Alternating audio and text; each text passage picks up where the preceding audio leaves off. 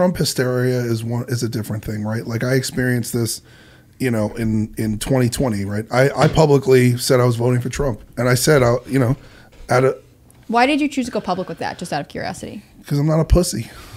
Right? But not everyone says who they're voting for, right? Like, why did you feel like it was important that you voiced this opinion? I voiced my opinion because I was very afraid of the direction America would go if Joe Biden became president. And at this point, I'm like 30 for 30, right? So the things that I was concerned about wind up, you know, manifesting themselves. It's also too it's the problem with Joe Biden. If you just want to look from a public standpoint on the world stage, he like something's wrong with him. He has either a degenerative brain issue, something's wrong, right? And so we only had these two people to choose from. And I even said in an insane world, I quoted Terminator 2. I was like, in an insane world, this was the sanest choice. And that cost me my record deal. My band turned against me, the entire mainstream rock media. And I was a media darling. If you Google me, you know, before that post, I've given millions of dollars away to charities. I've been sober for 14 years. I was a drug and alcohol counselor. I helped dozens and dozens of people in the music industry get sober. I've been awarded Person of the Year by Rock to Recovery in Los Angeles. I mean, you know, the list goes on and on and on, right? But once that changed, it was like, Tommy Vex is crazy. He's a baseless conspiracy theorist. You know, it was like, then I had an ex come out of the woodwork and try to Me Too me to get $100,000. Wow. And I beat that case in criminal court. And then I got exonerated. She tried to take me to court again in civil court, beat it there. I was exonerated by the judge of any accusations of domestic violence. And but that's not what the media posted, right? I became the enemy. Yeah. And so there was this Trump hysteria where people were convinced that he was Hitler or something, right? Like that we were gonna go, and all the things that they said about him, bro. Well, yeah, they're like he's gonna get us into World War III and and now look where we are. Yeah, they're openly saying they want World War III. Yeah, and I'm like, you guys are insane. Yeah. And I don't get an apology, right? It just gets swooshed under the table, you know. And it's like I had massive. Tommy, not only does it get swooshed under the table, like the press is extra critical of you now, even if your name comes up. So it's like because you were going against the grain and a lot of the things that you were talking about actually came to pass. There's the metal press is more critical, and they are, you know, it's not like, oh well, you know, Tommy was right and this and that. It's, oh, you know, he's this bad guy that but they can't admit they were wrong. Well, they won't do that. Well, they're not going to do that because there's, I mean, it's other things too. Well, they're building a historical record of who you are, and so it starts with one lie. The next day they double down on the lie. Then in a month, that lie is the truth, and they put it on Wikipedia. They put it in the archives. But these people, the problem with the hive mind of this kind of corporate environment is they're so afraid. Their false concern is so mixed up, right? They're so afraid that like Trump's going to be Hitler that they start behaving the way the Nazis did, right? Like Gina Carano got canceled off her Instagram. show. Yeah, she got canceled off her show.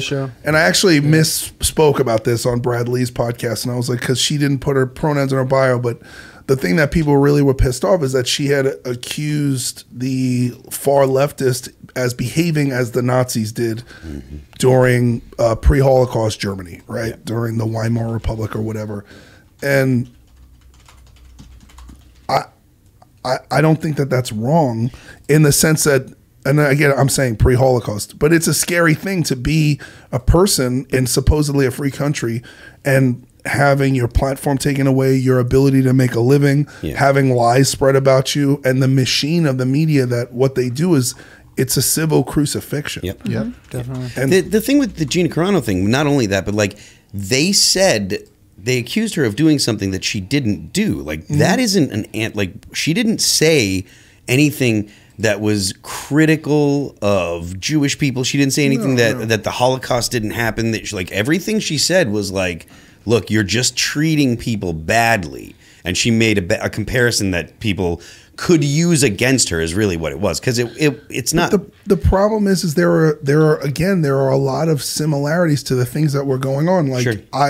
the George Floyd riots were remarkably identical to the Night of Broken Glass. Right. Yeah. Right. And people who don't know history don't even know what that means. And they're like, well, I feel like there are similar things happening here. And there are people who are, there are certain people who are involved, who were children when it happened the first time, who we don't say their names, who are financing certain behaviors and certain groups to do certain things that are very reminiscent of the exact same historical issues that went on in pre-World War II Germany. Do you see what Bill Maher said about communism? No, I haven't seen that yet. He chose the other, early 1900s psychotic despots, the communists. Yeah, Red Guard. And he talked about how, and I think there's a similarity between what you're saying in this. Yeah. He was talking about how they try to change human nature, that they all believe in this vision, and so they enact this culture revolution. And then that vision ultimately is just everyone. New socialist man. But right. But the end result is you drum up fervor, tribal rage. You tell everybody you know who the enemy is. It doesn't matter what the ideology is. Ultimately, it's cult authoritarianism that results in genocide of some sort. Yep. The question is that where we're going?